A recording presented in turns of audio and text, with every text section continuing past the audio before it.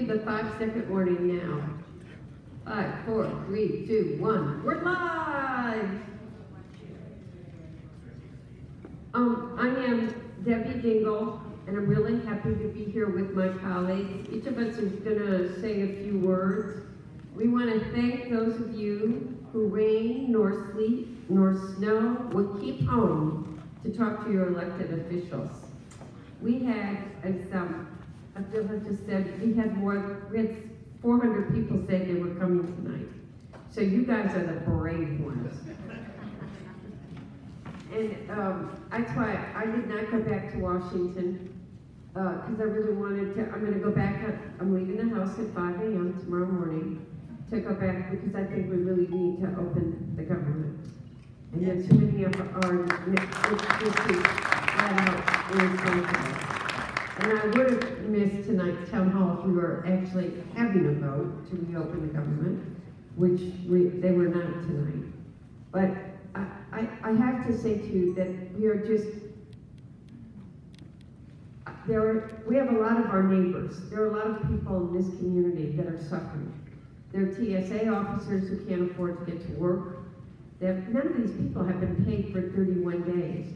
And there's another, I've got so many stories now. Another woman called me, her child's in daycare. She hasn't been paid any month. She can't pay for her daycare. She's going to lose her place in daycare. She doesn't pay for it because she's been deemed an essential employee. She can't take the time off to take care of her child.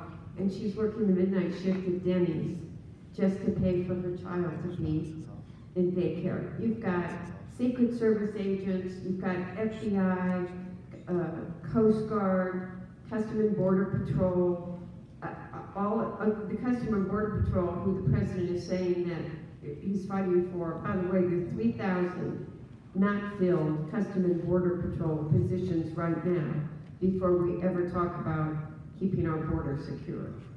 So the four of us are colleagues and friends, and we work really closely together at the state, federal, and local level to represent you. So we are going to review the great people. All issues are on the table. When we talk, we want to do this regularly. You're the first town hall of this new session for all of us. Sam is new. The three of us have been in the legislature before, though Sylvia is now a state senator, is your new state senator. Abdullah and I guess, are the old ones at the table tonight. But we want to hear what's on your mind. So I'm not going to talk for long. I could talk about a lot of subjects, but the fact that you came out in bad weather, when you do go home, drive safely, we thank you. And rather than talk a lot more, I'm going to turn it over to Abdullah. Good evening. Come on, we're all here together this beautiful night. Good evening. Good evening. Thank you so much for being here. Thank you to the Congresswoman, to Wayne County Commissioner Sam Baydoun, and State Senator Sylvia Santana as well for joining us. You know, today, as Congresswoman indicated, is the first of many stops, hopefully, in a new term. We're not here to be partisan. More than anything, we're here to listen. There are new dynamics in both the state and federal governments. We have a Democratic governor and a Republican legislature with smaller margins, hopefully brewing more bipartisanship. And as well as at the federal level, you have a Republican president, a Democratic House, and a Republican Senate. Hopefully that's also going to create more bipartisanship. So more than anything, we want to listen from you. To listen about what issues would you like us to focus on in this new term.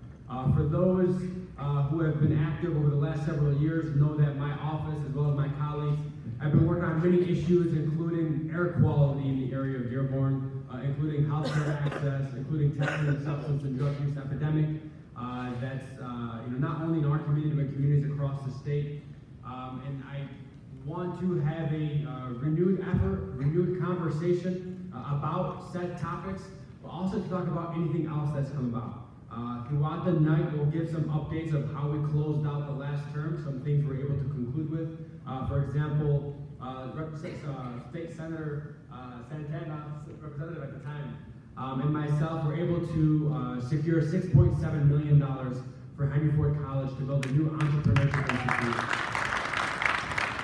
And that'll be in addition to an already $8 million is that Henry Ford College will add in addition to that, making the total investment roughly $15 million for a new autonomous engineering center here in the city of Dearborn, unlike anything we have in the entirety of the country. So hopefully it'll be a center for the 21st century jobs, is how we see this. More than that, we were able to secure funding also for the Arab American Museum, the Henry Ford Museum. Kayaking is to come to the Rouge River. Who imagined? 20 years ago, growing up in the city, we would never swim in the Rouge River. And here we are securing funding to go kayaking in the Rouge River. You know who envisioned that? John Dingell, who is the one who got the money and saw fishing and kayaking in the future. God bless John Dingell. Buy his book if you haven't bought it yet. But that's why we're here. I'll pass it over to my colleague to the right. But we're excited to be here, excited to listen, excited to take notes, and excited to build upon the work that we've started to build on. And excited to add Sam Baydoun in official capacity. He's always been active throughout our community, and now he just has nothing more than a title to do the work that he's been doing. So thank you again for being here. Well, good evening, everyone. I'm State Senator Sylvia Santana. Obviously, I represent the 3rd District Senate seat. That is Dearborn, Detroit, as well as Melvindale, and I'm so happy to be here today. Thank you, Congresswoman Dingell, for bringing me to the table as well. It works well with— You elected yourself. You earned your seat at the table. Women earn their seat. I didn't bring you to the town hall. Okay. I just want to make it clear. Yes, absolutely. Earned it very much so. But anyhow, I just want to say, I have my colleague here, Abdullah, Hammoud. We work very well in partnership, as well as I'm happy to have Sam serving in the capacity at the local level with the commission seat. But these partnerships are very important. Government should, obviously it has its own issues from the federal down to the local level, but we should not operate in silos. Definitely when there's opportunities for us to collaborate on issues that impact the people in our state, we want to make sure that we continue to work together. And so, with that said, obviously there's been legislation passed at the state level, some good, some not so good, but definitely that is the conversation that we want to have today. What issues impact the community? What concerns are there from the community as a whole?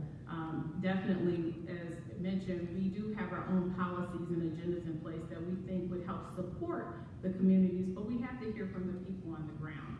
That is so important that we continue to make sure that we are a listening ear to everyone. And so some of the questions that I pose just off of bill packages that I actually reintroduced this year regarding our mental health issues. Where do we need to be as a state?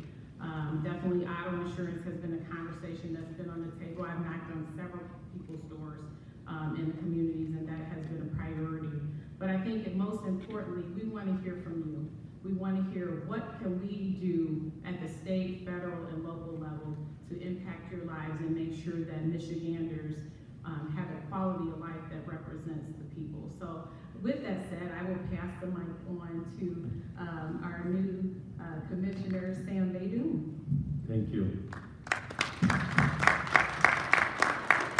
Good evening. Assalamu alaikum. I'm honored to be here with my good friends, Congresswoman Dingell, Representative Abdullah Hammoud, and our newly elected Senator, Sylvia Santana. Yes, this is my first town hall meeting, and I'm honored to share the stage with these 3 distinguished public servants here. I'm here because I do care. As you know, I'm the County Commissioner for Dearborn and Allen Park, and I do want to listen to your concerns. I want to hear about the potholes. The one on Outer Drive is being addressed.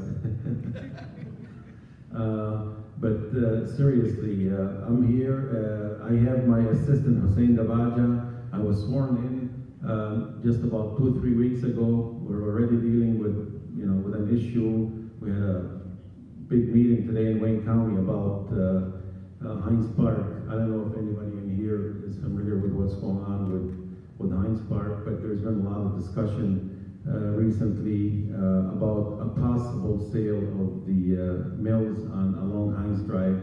But it's just preliminary discussion, and the administration today, the Evans administration, did a presentation, and it was a good presentation. There were a lot of questions from residents and from the commission.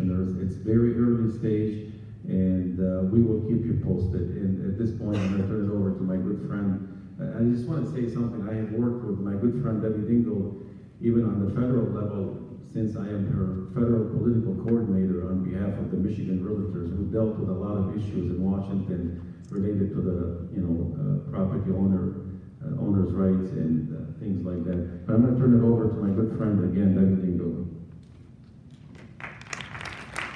So, I think if people want to come to the mic and start telling us what's on your mind, we'd love to hear from you. And while you're coming to the mic, I'd like to thank Fordson High School for allowing us to use their facilities, and to those of you in the back who are making the mic works and turning the lights on, and the officers that are making sure that we're all safe. Thank you for the good work that you do every single day. Thank you, and thank you all very much for being here with us tonight and allowing us for this opportunity. There was a lot of stories I have two questions. The first one is specific to Congresswoman Dingell. There was a lot of stories out today of a possible deal that might be made regarding the shutdown. The shutdown is affecting all of us in one way or another through a trickle-down effect. And so I'd like to hear from you if you can give us any kind of updates on that. And the second question is for the remainder is auto insurance. What are we going to do this year? So I'll take the first question. Did everybody hear the question about? Look, I'm going to tell you that we should never close the government down, period. It's just absolutely unacceptable. And now, Rob Portman, who is a Republican senator from Ohio, introduced legislation in the Senate last week. They should never be able to close the government again. And we're looking at our own version of that. I don't know if it can pass either the House or the Senate, but there are just too many services that aren't getting done and too many good people working. I made that point before. So there are two different things that are going to happen this week. What's going to happen in the House probably doesn't have, we are going to tomorrow vote on 6 different bills. I mean, I want you to understand what we're not doing. There are 6 bills, right? There are 7 departments, but 6 of them, the House and Senate conferees, Republicans and Democrats, have met and agreed to what should be in those conference reports to fund those agencies. So we are going to, bill by bill, bring up what has already been agreed to in appropriations process. Which I would also like to just make a point that prior to leaving for the holiday, the Senate voted 98-2 to fund 6 of the departments until for the rest of the fiscal year, and the 7th Homeland Security to fund through February 8th. The day that the House of Representatives returned on January 3rd, we had the exact same vote in the House and passed it in the House that would have funded 6 of the departments through the end of the fiscal year and would have funded Homeland Security, which is where how we keep our nation safe is going to be funded through. And McConnell, because it was a new Congress, refused to bring the bill up in the Senate because he wasn't sure that Donald Trump would sign it. Last I heard, the United States Congress is equal to the presidency. And we can also override vetoes, and we should have done that a long time ago.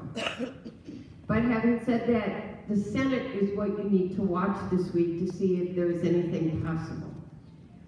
There are reports as of late this afternoon that there would be 2 votes in the Senate on Thursday afternoon. One would be for the proposal that President Trump talked about in his presidential address on Saturday afternoon, where I would also like to point out to you, not once did he talk about the 800,000 employees that are currently not being paid. Every report that I've heard is that there is no way that it'll ever get the votes that it needs in the Senate. There will be a second vote that would fund 6 of the departments and extend Homeland Security through February 8th. There's some discussion that they may be able to get those votes. They must get 60 votes. I'm not making any predictions. The one thing that I have come to say since Donald Trump was elected president, that anything that you might think will happen, won't, and anything you think could never happen will. So we need to stop this because we're playing, I mean, I'm sorry, and I'm not using the other word, but I will say this has become a pissing contest that has people in the middle of it that aren't Republicans, they're not Democrats, they're public servants. And if the only good thing that comes out of this situation, which has got economic consequences, it's impacting all kinds of people and all kinds of things, maybe people will understand the important role that public servants play every day. And now you guys can answer our auto insurance, because my auto insurance bill's too high too. Yeah, raise your hand if you think your auto insurance bill is too high. I mean, I think we've identified the #1 issue for the district. You okay? That's when auto insurance does. So where to start? So this is an issue that the legislature has tried to tackle for the last decade, unsuccessfully. It was, Sylvia and myself have joined the battle as of 2 years ago to try to get something done.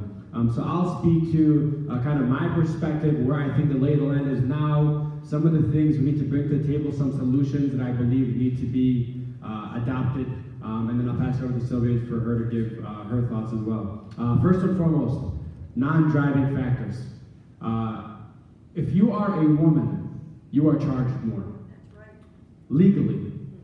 If you are single, you are charged more. If you don't have a bachelor's degree, you are charged more. If you work a blue-collar job and not a white-collar job, you are charged more. If you live in 48126 and not 48124, you are charged more. These non-driving factors, these factors that have nothing to do with how good of a driver you are, insurance companies are legally allowed to use them to determine how much you pay in auto insurance. So for myself and several others, the first bill, the bill I've authored and introduced, and I think Harvey Santana introduced previously, was to eliminate the use of non-driving factors completely from calculating how much you pay in auto insurance. Credit score, thank you so much. It's not just credit score, credit ratings overall. Credit score has nothing to do with how good of a driver you are. We're pushing forth legislation that says if you get into car accidents, if you have a lot of tickets, that should impact your driving, your auto insurance premium, and that should impact whether or not you have a change in your premium. If there's been nothing changed in your driving record, there should be no reason that you're getting a premium increase the next 6 months. Secondly, a fraud authority. Governor Snyder, before leaving office in the last week, fortunately that he finally created the fraud authority, unfortunately that it took him 8 years to sign one in, created the fraud authority that would be the beginning of looking into the fraud within the system. We had no fraud authority. That means any individuals that are filing fraudulent claims, any hospital providers that are submitting fraudulent claims, any insurance companies that are fraudulently withholding the payment of claims, any trial attorneys that are fraudulently pushing forth claims, were not investigated. That's the honest to God truth. And a fraud authority has shown in states like New Jersey and other states across the country to decrease auto insurance rates by up to 15% alone, just by reducing the fraud. So I think that's something that we need to adopt. Transparency. Each and every single car is charged what's known as an MCCA fee. You'll see that on your premium bill. It's around $190 per year. That Michigan Catastrophic Claims Association fund, which is a public fund, is not subject to transparency. Rumor has it that it has over $25 billion in the account. We don't know that to be exact because it's not open. We don't know how they calculate their formula to come up with that $190 number. We don't know what's being said at their meetings, how long that money is supposed to last, because they're not subject to transparency or the Open Meetings Act. And that's something that we want to do. Another component is what's known as a fee schedule. If anybody here wants to go have an X-ray may cost you, for example, $100, $200 at your local doctor's office or wherever you're going to get that X-ray. If you get injured on the job and your workers' comp insurance kicks in and wants to pay for an X-ray, it's paying maybe $300, $400. If you get injured in a car accident or a motor vehicle accident and you want to get that same X-ray, charges up to $2,000, $3,000 for the same X-ray because there's no cap on what providers can bill to insurance companies. And insurance companies have to pay that bill regardless of what they charge. And that's just inexcusable that for the same exact x-ray you can charge 30, 40 times what a regular person would pay walking in through the door and paying cash for an x-ray. Another component is trial attorneys. We've all seen the billboards.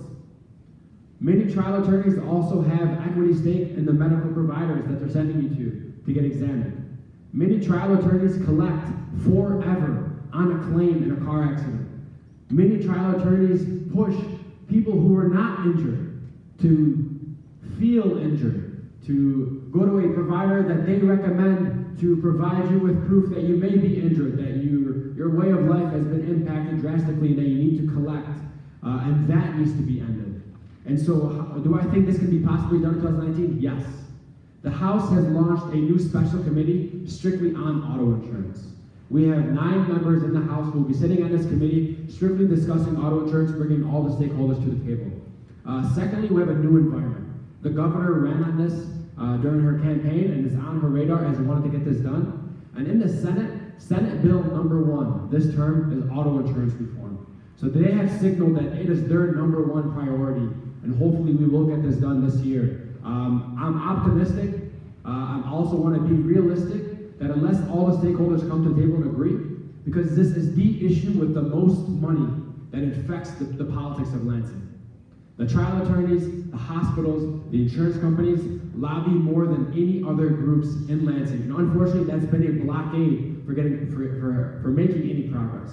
So I'm hoping that with a new legislature, with fresh faces, with a new governor, with smaller margins in the legislature, that something will get done. Well said.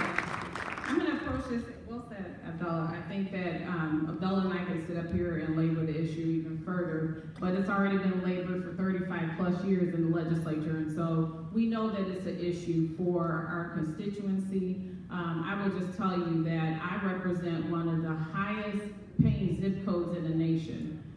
The average premium is $15,000 for one vehicle in the zip code 48227.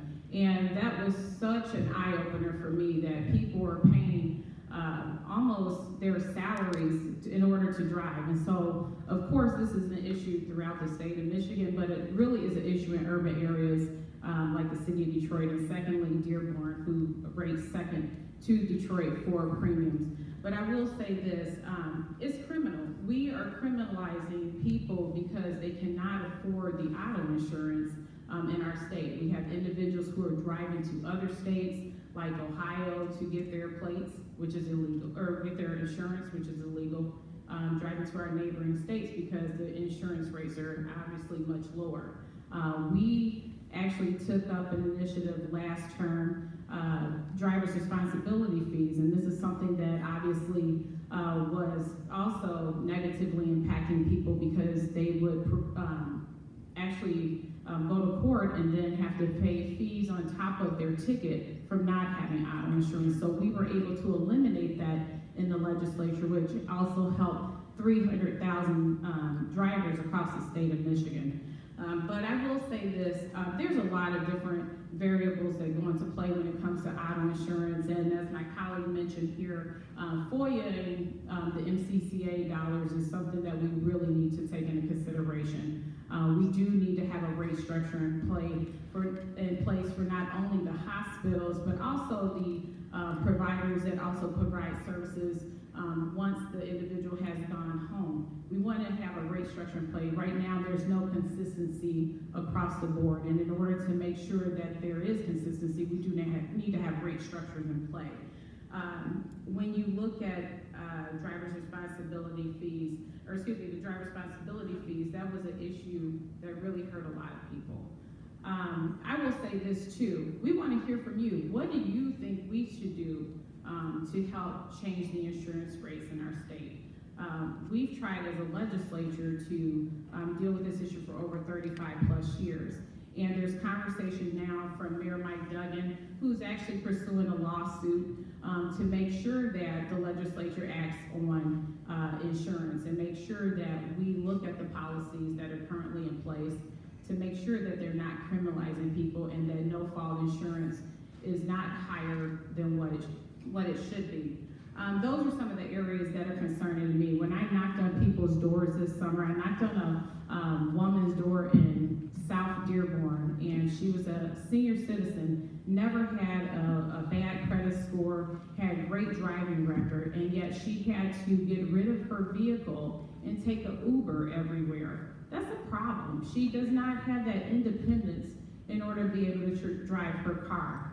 And so that's the issue across the board. The cost is too high, it's putting people in poverty, it's making the working poor have further debts that are criminalizing them, and so therefore you have a large percentage of the population who drive without auto insurance, which also impacts the rates, because the risks are higher for those individuals who do actually pay their auto insurance rate, because we're also covering those individuals who can't afford it. So I think that there, like we said, there is an opportunity for a larger conversation. The first bill that was dropped in the Senate was insurance. It is currently a bill that is a work in progress. I've had the opportunity to read it. But definitely this conversation, you change something on this side of the issue, it's going to impact the other side of the issue. And so we have to make sure that overall, as a legislature, we are working together. And I think that that is possible, because we do have a tighter numbers, not only in the House, but also in the Senate. And so I'm hopeful that as we legislate, that we will take that opportunity and make sure that we battle this out and make sure that we have sound policy and sound legislation that impacts your pocketbooks and that reduces your costs. Thank you.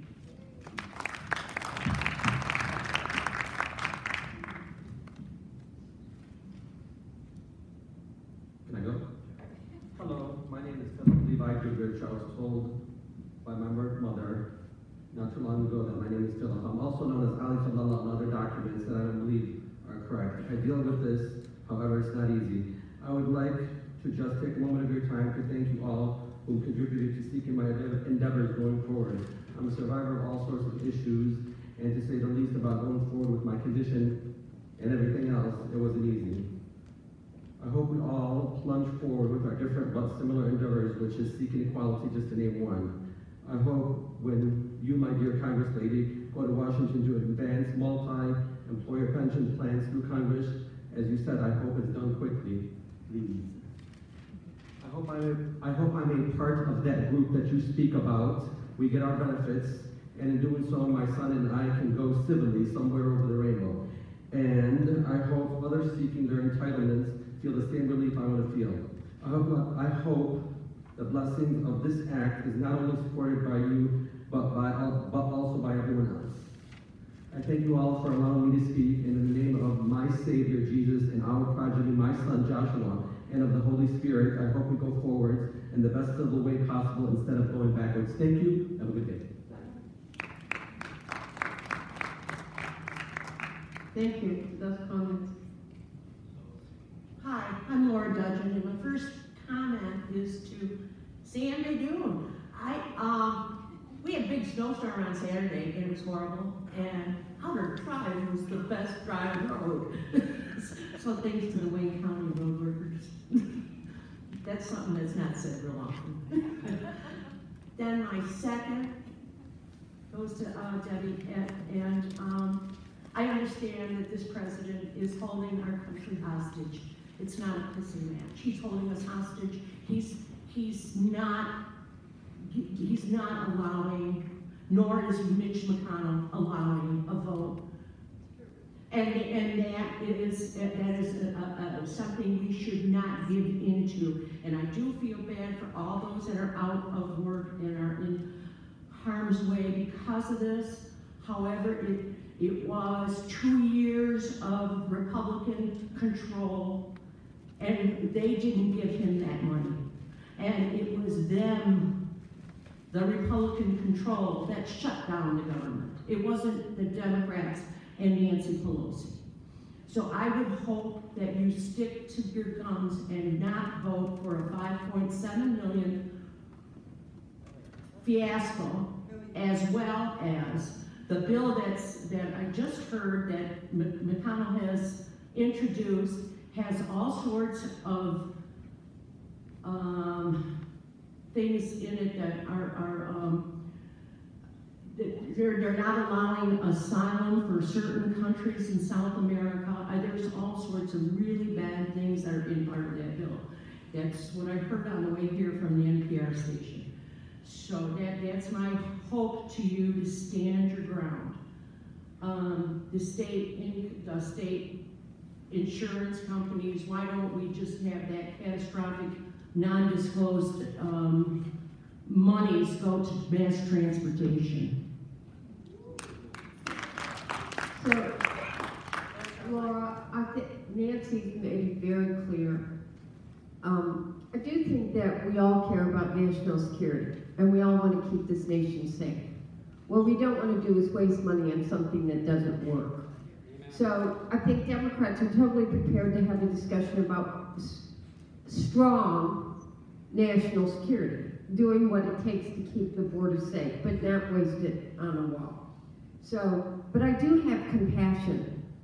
I mean, there are government workers that have not been paid for 31 days. I am getting notes from them every day. There are Secret Service that put their lives on the line, will take a bullet and die for a protectee, and they're not able to provide food right now for their kids. There are people that are on insulin and are cutting their insulin pills in half because they don't know how they can afford more insulin.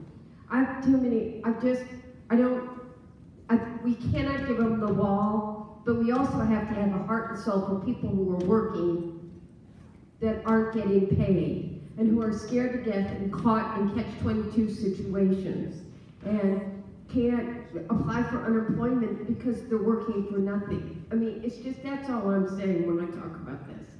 I'm worried about those people. Thank you. That's the thought. We all kind of worry about them.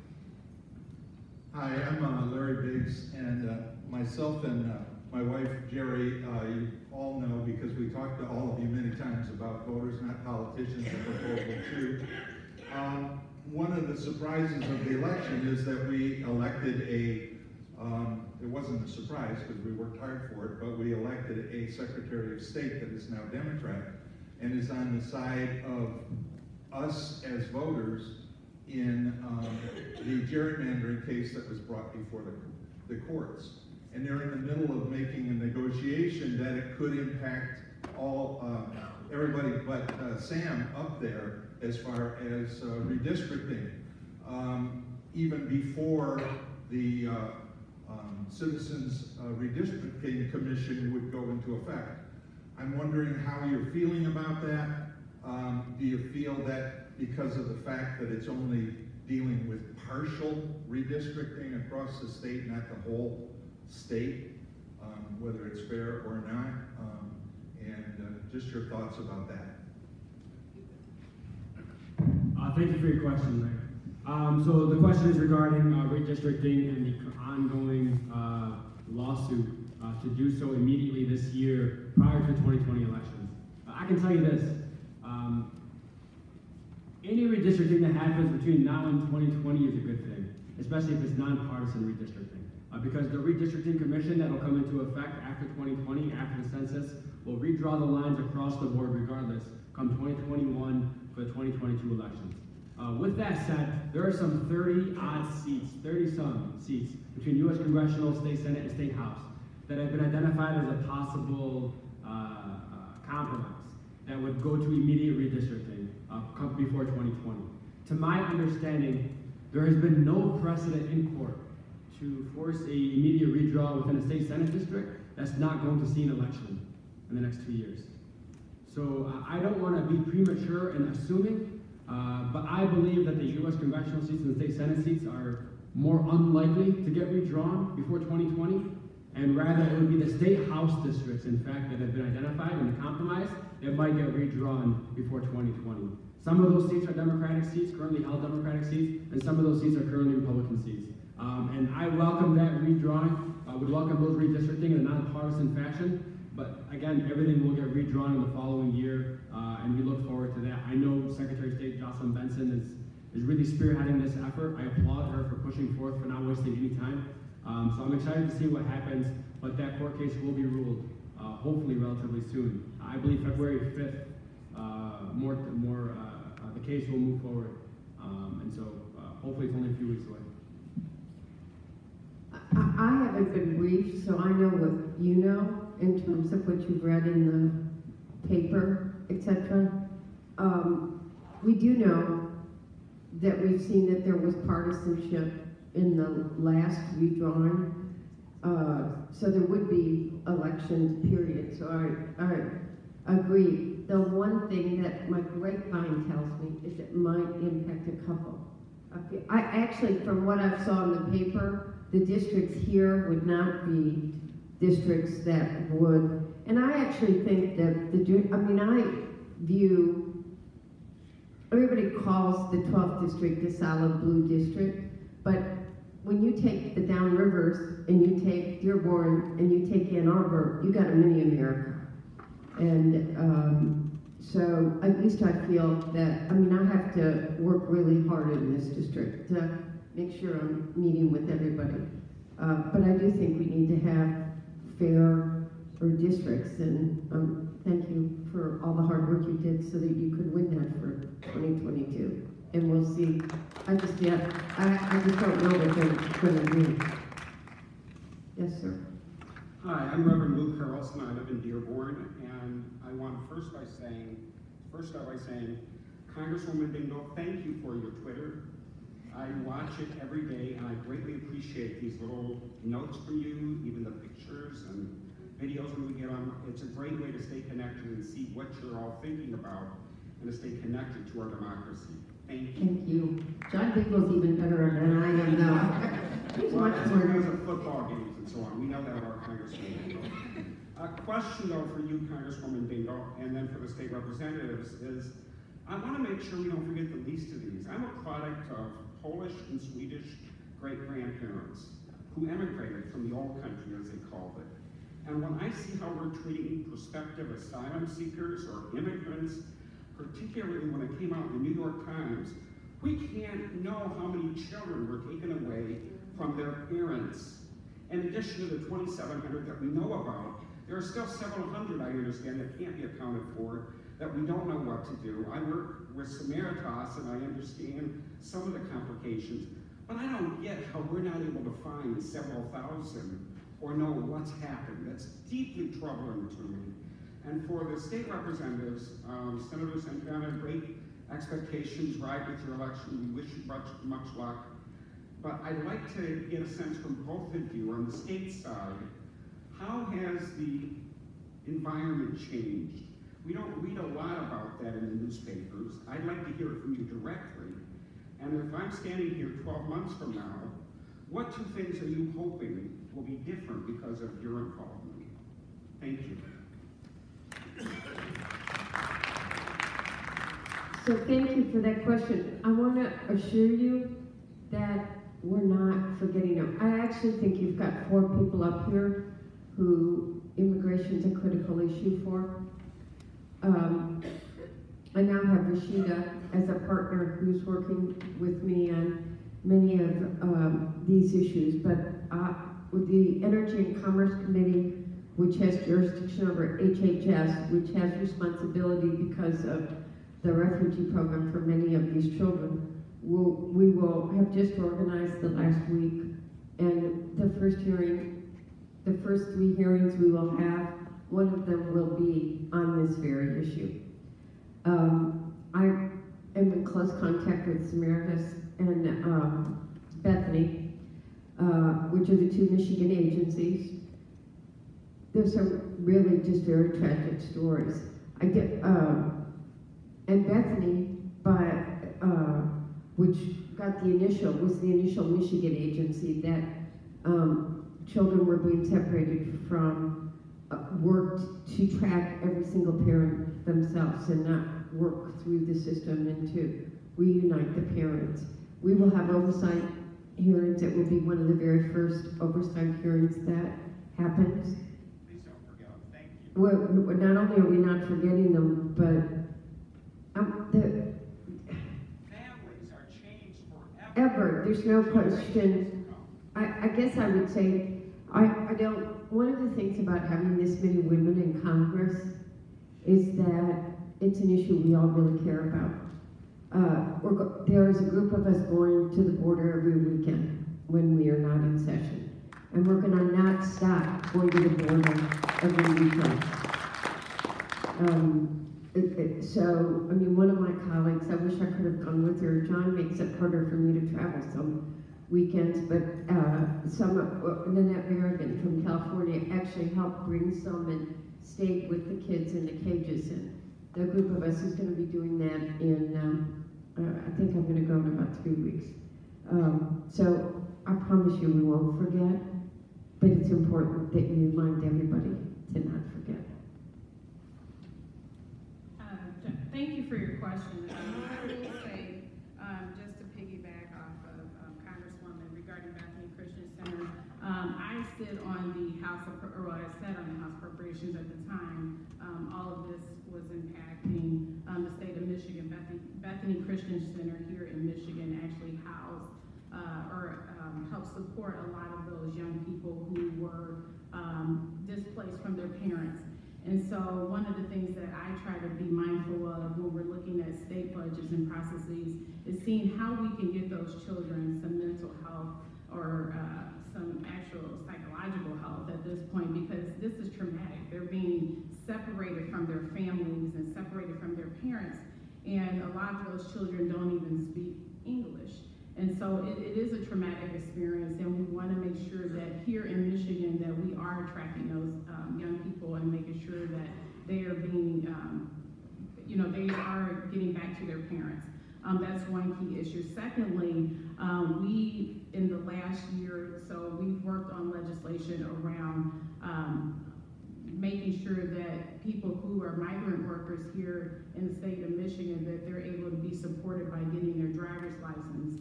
That's still an initiative that we're working on in the Senate as well as in the House. But I think that's going to be important too, because oftentimes what you find is that these individuals get stopped by law enforcement or by immigration officers, and so then they're being deported. That is an issue. So we want to make sure that they have at least the proper identification in the state. And we work in partnership with the Mexican consulate to try to push those initiatives forward. Obviously, in this legislature, it has changed significantly. We now have more members on the Democratic side in both the House and the Senate. And so the numbers are tighter, and the conversations need to be further had.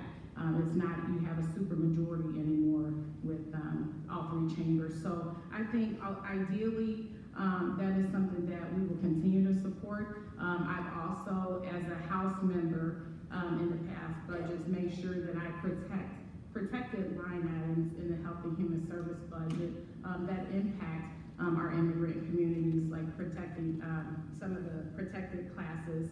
And also I sit on the License and Regulatory Reform budget, which also helps to support new Americans. So we made sure that those budget line items that impact the community and that helps us support our immigrant and our refugee communities, that those line items are supported and that we keep protecting them in the budgets that we have.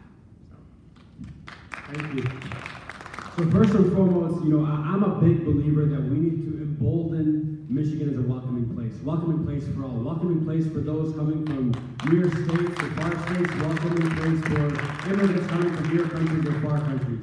I think I speak for many when I speak the Dearborn story that my parents are immigrants who first moved to Dearborn back in the 70s and 80s. I'm a child of immigrants, and we want to push forth policy that ensures that.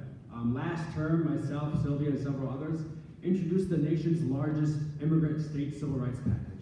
17 bills and resolutions that put Michigan on the pedestal, essentially. That tell cities and communities that we're welcoming to immigrants, because that tell cities and communities that welcome immigrants that we support you. And some of those pieces of legislation included, for example, working with our police officers and our law enforcement. They are already not paid enough. They are already exhausted and overworked. Their pensions are under attack. And now the federal government wants to force them to act as immigration officers. That destroys the trust between our local community police and the local community members. And that's something that we need to stop. Wayne County Sheriff was on the forefront of saying Wayne County Sheriffs will not be a part of this. The Kent County Sheriff just came out saying their sheriffs will not be a part of this. And so that's something that we need to continue all across the state. You asked specifically, what are 2 things that 12 months from now I can come back and say that we accomplished?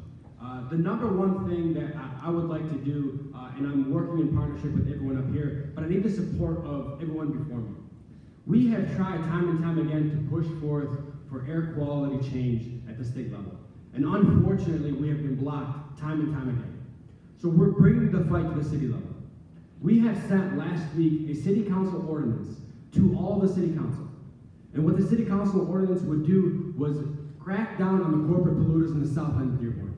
And we need your support as we launch a petition to inform community residents. What this ordinance will do, for example, is we have a lot of semi-trucks that drive through our communities. These semi-trucks drive uncovered. These semi-trucks drive with freshly made steel slags. And these steel slags release blooms of smog that are filled with manganese that poison everybody that breathes them. And that's just unacceptable. Secondly, there's a fugitive dust ordinance that Detroit adopted that hampers down on all this dust and all the pesticides and all the chemicals that are released in the air because of the local corporations that we want to adopt here in Michigan. But we can't do so without pressuring our city council to act and act swiftly. This is something that has gone unchecked for decades, and it's about time that Dearborn did something about it. So that's a state level fight that we're bringing down to the city level because we as a city have the appropriate authority to do so. And so we'll count on your support in moving forward that effort. So what bill will you reference to our city council? So just reference the fugitive dust ordinance. Fugitive dust. Or the air quality ordinance that Rep. Hammoud and Salah Ali, who I see in the crowd here in the back, and Nick Leonard, one of the environmental attorneys, has been working on drafting. Why are you giving you a hard time? So we just sent it to them, and now they're currently reviewing through legal process. But previous to this, why were they giving you such a hard time? So previous to this, there's never been action at the city level, unfortunately. And so although we've tried battling this out at the state level, the environmental dynamics did not work at the state level, and so we're bringing the battle down to the city level. No, let's be honest, Republicans haven't let it pass. Did you look at the number of environmental things that happen? I mean, we can't pass PFAS.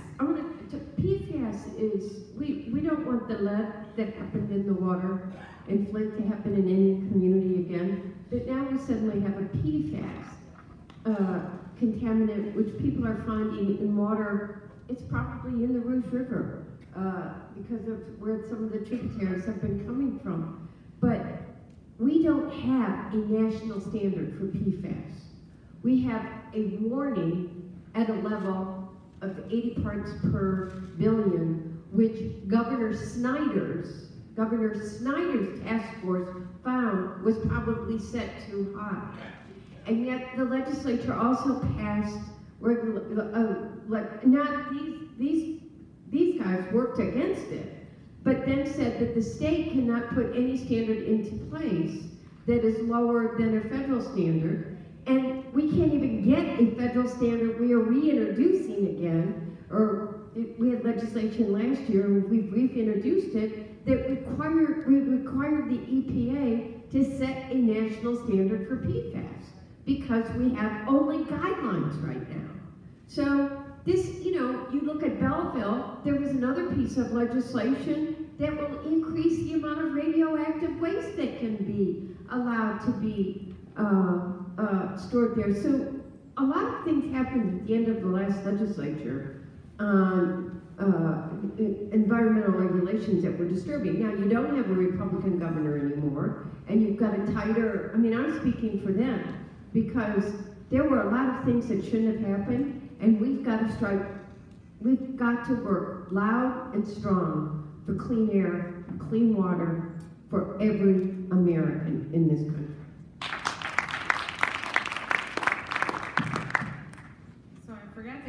Answer your last question. You asked about two things that I hope to see happen in my tenure in office. One of the key things that I've noticed, I've knocked on doors through this entire 3rd district, and one of the key issues that I find is poverty. We have the working poor. We have people really struggling out here just to make ends meet. Parents working 3 and 4 jobs, no time opportunity to actually see their children because they have to work so many jobs just to make ends meet. So one of the key things that I will continue to work on is making sure that at the state level, that any issue that might be hindering our constituency from being able to have revenue in their pockets, I want to make sure that we work on those issues and help to support that effort. Secondly, public safety is still always a priority for me, and so I really champion our police officers and firefighters in the state. Definitely, they are the first responders, and they are looking out for us. And I think that as a state, we need to make sure that and also our educators, but I want to make sure that at the state level, we are funding their pensions and their health care benefits. And I've found several ways to do that. I introduced a bill regarding an excise tax last term, which is basically a fee that would actually go into, from amusement or entertainment, that would actually go into the health care and pensions of our firefighters and police officers. So I will continue to push that effort because that's something that's important, and our first responders put their lives on the line every day. And when they're done with their time, their bodies have been utilized, and they've gone through fires and oftentimes the firefighters might have cancer issues. We want to make sure that at the state level we're doing everything in our due diligence to take care of the people who take care of us. So those are two things that I will continue to work on: poverty and public safety. Hello, my name is Mahdi Ali. First, I would like to thank all of you for making up the time today. So I live in the south side of Dearborn, and I was gonna bring the pollution topic, but Representative Hammoud started it, so he makes my job easier. So thank you so much, Representative Hammoud, and thank you so much for your effort to bring this ordinance into the city of Dearborn, and also Salah and Nick Leonard. And we promise you that we will mobilize the community to support this ordinance and bring them in good number into the city council to support that. So air pollution, I was searching online to see how our area, when I say our area, I'm talking about the area from Ann Arbor to Warren City, which is the area that you represent, the area that everybody lives in, mostly. And it's considered one of the most polluted, or it has an alarming pollutions compared to the other parts of the United States. And a lot of people think you are affected by air pollution or by pollution if you live like just 100 meters from the factory, which is totally wrong. If you do search, and search how pollution transfers from area to area, it takes it transfers from the factory like tens of kilometers, which means it goes to like tens of kilometers around those factories. So I thank you so much for your effort and the pollution. I would like to ask our representatives, Congresswoman Dingell, Commissioner Sam, and our new State Senate to support us in this, work with Abdullah Hammoud to raise this issue. And now that we have a governor that can listen to us, I think our chance is better than the previous governor. Thank you so much. That's all I wanted to say. Thank you for your comment. Salah, can you stand up and raise your hand for a minute? So I would like to give a round of applause to Salah, who brought this issue to the front. He has been a great partner in working with us and leading this effort. And I've only been able to assist him and Nick Leonard. I don't think Nick is here in this effort. So thank you for what you do. Thank you for mobilizing the community, and thank you for bringing this issue forward. I would say that we've been successful in the last year. Consumers Power, about a year ago, it was a year ago because it was at the State of the Union, that we talked to the CEO of Consumer Power, and the next day she withdrew the permit request. And when DTE was then going to take on a project, we included all of us from the very beginning. The mayor, Representative Hammoud, myself, were all in meetings with them. and told them that they needed to make changes, which they actually, we called Ford, I talked to, so people, when you work together, you can make a difference, and it's important that the community raise their voice loud and clear, because there clearly are, I mean, we've got issues. So we're all committed to working together on these issues. It's not just air, it's also water.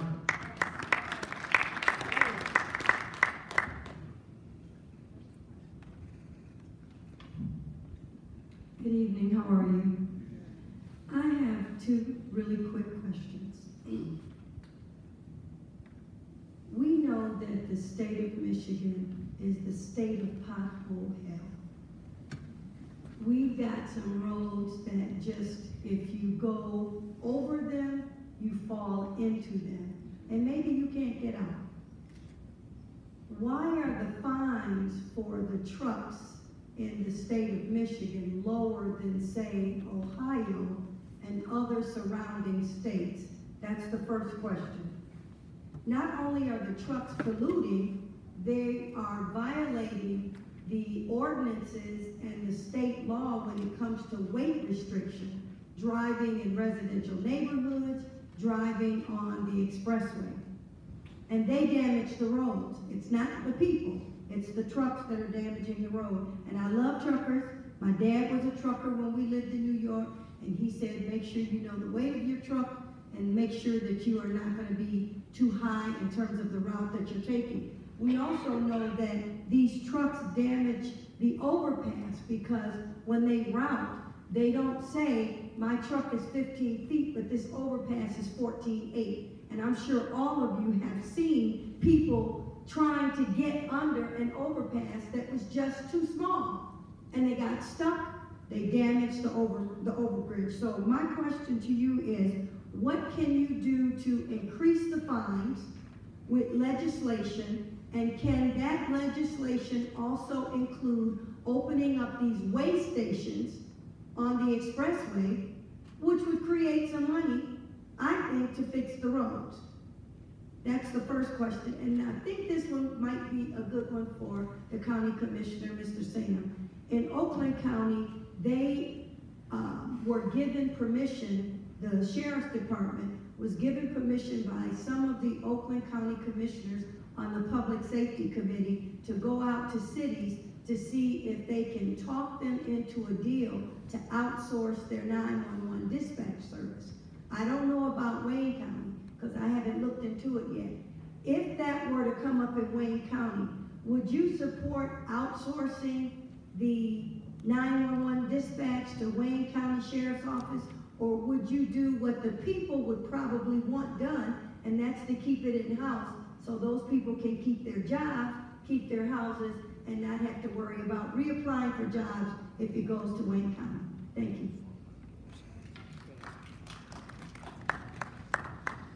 On the issue of outsourcing the 911 dispatch, this is something that I will definitely look into, and we can discuss this with the Wayne County Sheriff and the Evans administration, and this is something, if it makes economic sense, and I'm sure that I would support something like this. I want to touch on the issue of the roads. You talked about the fines.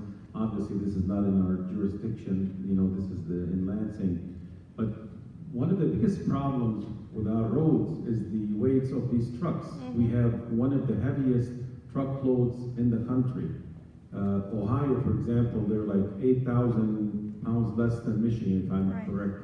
And so this is one of the issues that it's going to be addressed, I believe, and it's going to take collective effort on the state level and you know, to pass these new ordinances and the laws about the weights of these trucks.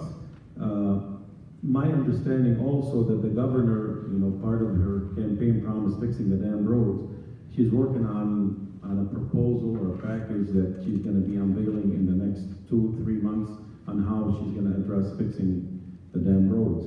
So yes, the truck weights, it's a big problem, and for those of us that live in Dearborn, you can go to Wyoming and you see what goes on over there. on the way to the south end of Dearborn. So, yes. And Abdullah can probably elaborate on the legislation in Lansing and the fines. So as it pertains to fines and weight limits, I'm a big advocate for lowering our weight limits. There's no reason that every truck coming from Canada or every truck driving through southeast Michigan is damaging our roads. Right. And in terms prior, the legislature, unfortunately, every time we need to fix our roads, enacts a gas tax or increases our registration fee. But it's not my car, it's not your car that's creating these potholes. And these potholes is what have generated a pothole tax. Every time you have to change your tire, that's a tax. I had a 2-for-1 last winter, where I had one pothole and knocked out 2 tires. It's something that hasn't happened to me before, and unfortunately you had to go through. And what's on top of that is nobody wants to file a claim for their ripped tire, their slashed tire, because your auto insurance is already high enough. And so we all pretty much have deductibles that start at $1,000, and you're paying for everything under that, so you can save on auto insurance. And so we're avoiding filing claims on something that we shouldn't do. We should be making the state pay for our slashed tires because it's the state's problem with all these broken roads. So I look forward to Governor Gretchen's plan. The state of the state is February 4th, and I believe her first budget will be revealed in March. And in March, within her budget, she's revealing her plan. It's a long-term plan. Unfortunately, it might not happen over a year or two to fix all of our roads, but it's a long-term plan for how she plans to fund the fixing of our roads. Because the report just came out, we're the worst in the nation. And that's not something I want to be worse in the nation of.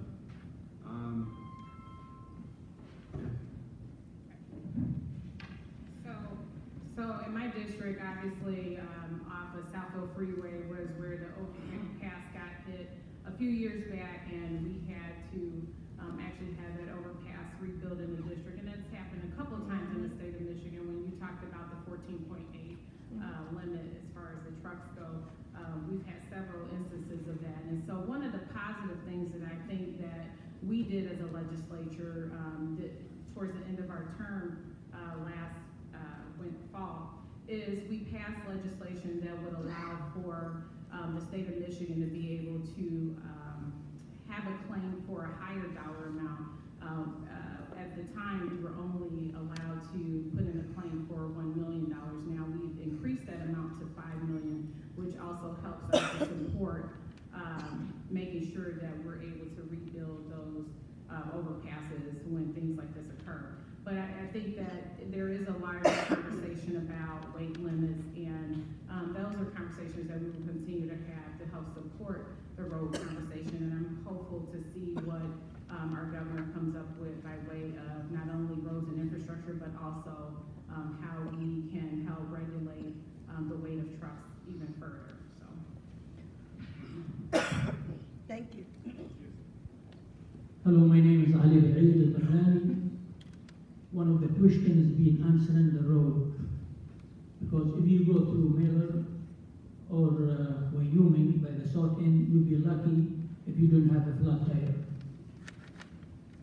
There is a safety issue at the south end, which is for our children who cross decks and burners going to school. Before we mentioned there is a need for bridge over those two roads. We don't know, is it the county or the city? And we hope that will be accomplished. Another question for our Congresswoman. All of you doing great job, but she did great job. As you know, a few weeks ago, the community lost 5 members of one family. It was horrible.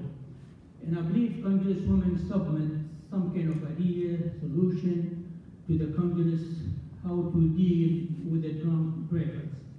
You think that will be possible to be accomplished? The other one, now we have a majority of a Congress Democrat. Is there any way to work, settle problem for the travel ban? Because 1,000 of people get affected and hurt by that executive order from the president. Thank you. Thank you for your questions. So I'll start with the walking bridges, the overpasses. I can tell you that I've spoken, obviously, with Sylvia and myself, That's something we're trying to advocate for in this year's budget, in the state budget. So we actually want 2 overpasses that people can walk over. One is over in the Vernon Dix area, but also in the mosque on Schaefer and Prospect. I believe, because many people walk across that street, which is a 4-way road. It's a very wide road, and that night the armor lights, and that is an area that is very prone to accident injury. So we're actually working on securing funding for 2 walkways, hopefully one in that area and one in the south end. We'll be advocating adamantly in this budget, and we'll keep the community apprised of that situation. Secondly, I know you mentioned what Congresswoman Debbie Dingell did at the federal level, in tribute to the Abbas family, which this community lost, as well as the Northville community, and really every community. We've been also working on a 3-bill package at the state level. The first bill, our current blood alcohol content level standard is 0.08, determines that you are driving drunk. We're trying to lower that standard to 0.05. All the science supports it. At 0.05, your ability to drive has already been altered. Utah has just led the way, and they've already adopted a 0.05 blood alcohol content level, and we're hoping to do the same. Secondly, it's not just about drunk driving, it's about distracted driving. The current law in the book says police officers have to prove that you are texting on your phone for them to issue you a ticket. We're changing that law that if you have your phone in your hand and you're trying to drive your vehicle, that is distracted driving. We're providing leeway that if you're in a traffic jam, if you're at a stoplight, if you're over on the shoulder, that you're able to use your phone to navigate whatever it might be. But otherwise, you should not have your phone in your hand as you're trying to drive. And then the third bill, and this was actually brought down to us from Congresswoman Dingell's office, was that for those offenders that were driving under the influence, they have gone through court, they lost their license has been suspended. When they want to come back to get their license, we're going to mandate that they have one of the breathalyzer attachments to their vehicles for at least the first 6 months, and we leave that to the judge's discretion. As it is now, it is only up to the judge to determine whether or not that ignition system will be attached to their vehicle. We're going to mandate it for everybody that has a history of a DUI on their record. So there's some things we can do. Allow me to say that though, these measures may not have prevented what happened to the Abbas family, and so I think there has to be a cultural change that talks about drunk driving and bus driving or any type of distracted driving is not something that we accept of as a society and as a culture.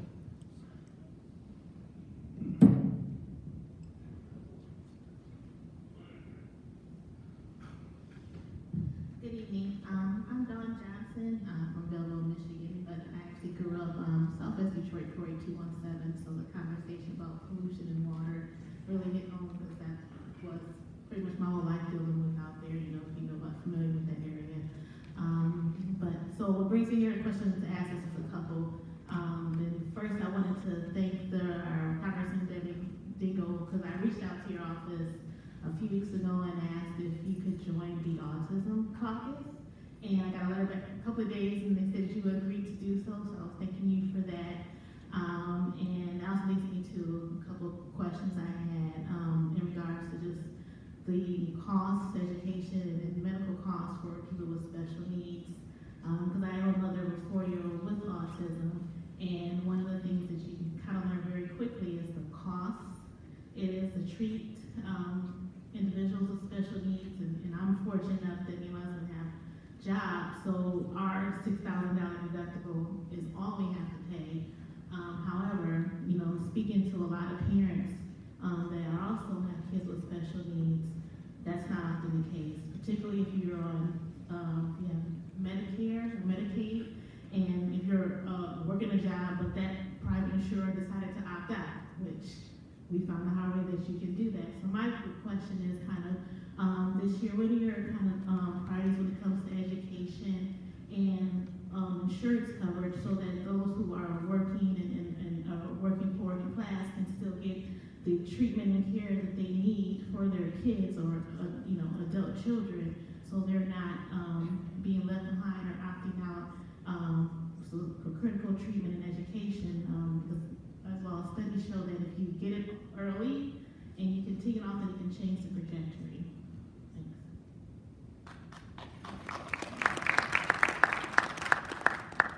I'm just going to say too that given that the time saved 20 minutes, I see out the people that are in line, and then we'll be available after at 8:30 we do need to make sure that children with special needs, and this is actually very much a federal and state level, because while the funding comes in for Medicaid from the federal level, it's state laws that actually mandate the treatment and the coverage that the state provides on Medicaid. So we all know that we've really got to make sure that we are taking care of special needs children, and education's handled. You've got both the healthcare needs and then the educational needs, and it's a priority for all of us. I don't know if you want to comment about it at the state level.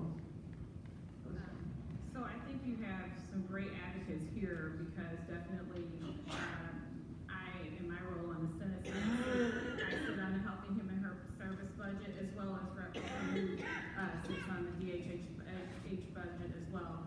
And I know that over the past few years, just for autism as a whole, we did fund just a study of autism and trying to get private insurers to actually take on supporting the needs of autism. So that has been an initiative. Unfortunately, that funding stopped, but definitely I do agree with you that we do need to do more when it comes to education, with putting more dollars towards our parapros and making sure that the needs of our special needs students are met within the schools. So that is a priority. Definitely that's something that we'll continue to have a conversation about, and also push it as a priority at the state level. I think education is something that's very important, and that's why I pushed my first bill out, which was mental health first aid as well, because I think you have to have ways for teachers to identify students who may need some support in the classroom, and that's an opportunity for them to get that professional development training. So the fact that you have two state lawmakers here who sit on that budget, we have a lot of discretion of how we allocate dollars. So I'd love to sit down and talk with you further, just to get your perspective on what exactly we need to help support with. Good evening. Thank you for being here today and for your services to our communities and our state. My name is Zee Shami, and I'm the owner of Zee the Cook Culinary Studio in Dearborn Heights. I see about 400 to 500 students every month, and I come across a lot of conversations between the students throughout my career in this program, and they're always talking about, what's happening in the city. They talk about Donald Trump. They talk about families who are losing their children, or even experiencing at school kids who have lost their parents due to being, back home, or a different country. So there's always so many discussions amongst each other, as well as talking about police officers, talking about firefighters. And there came a time where we had a discussion about police officers, and some of them were saying they're scared of police officers. So of course I took it upon myself to invite police officers from Dearborn Police.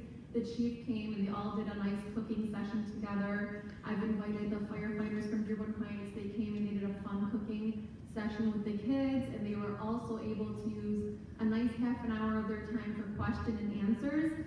So I think it's really important that we educate our children, and in this community and in the state, a lot more about what's going on, so they can get a clear understanding, and that doesn't keep them wondering or afraid from not knowing what's going on. So my request would be from all of you, and especially Congresswoman Debbie Dingell, if you could join me at the culinary studio, and we can show them the lighter side of politics, the lighter side of, because they're always like so skeptical about it and nervous about it, and I tell them, it's good to be involved. We need to help each other. We all need to volunteer our time. And so I think this is a good way to educate them and show them that we're all human, and we're here to provide for our community and educate our children.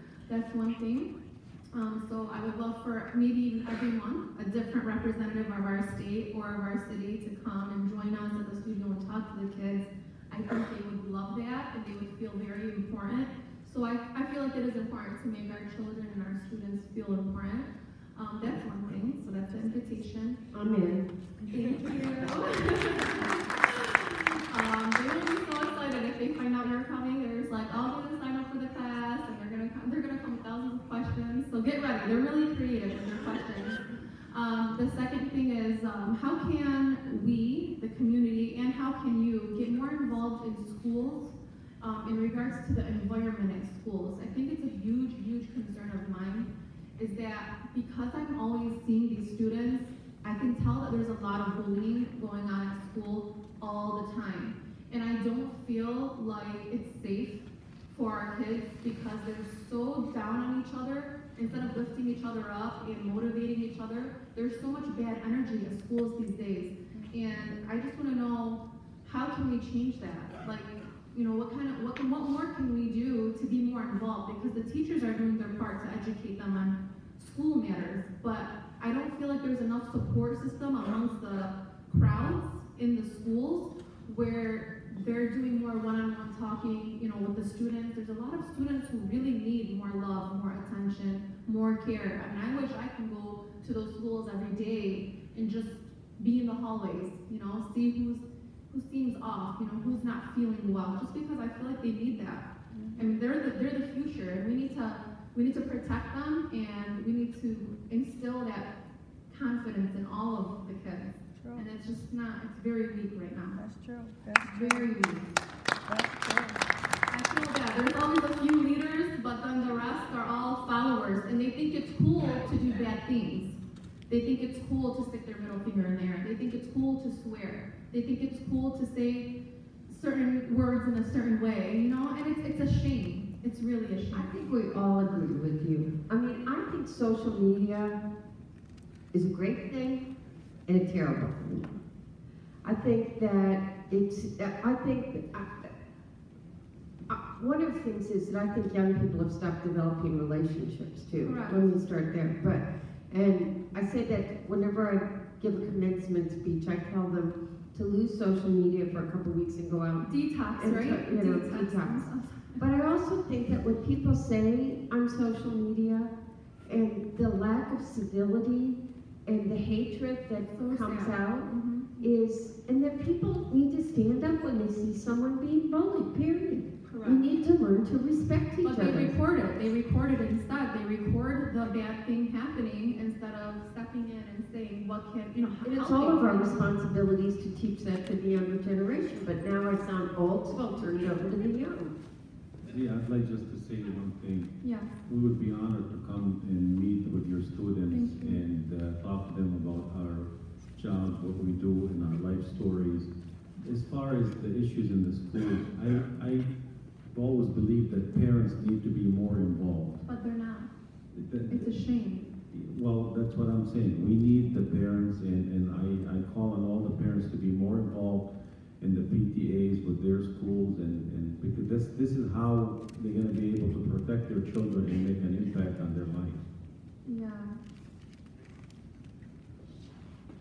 So I think that everything you said, you have valid points. I think one of the key things with getting more parental participation, oftentimes parents are working parents, and so it's hard for them to take a day off of work to get into the schools to help support any efforts that are going on, and just be aware of the environment. But I think what needs to happen is there needs to be a partnership with our business leaders in the state of Michigan to work on having some type of social mission around helping support parents to spend maybe 1 hour a month or 2 hours a month into the school volunteering with their kids, because I think that is so important to have that interaction for not only the student but also with the parents having that interaction throughout the school.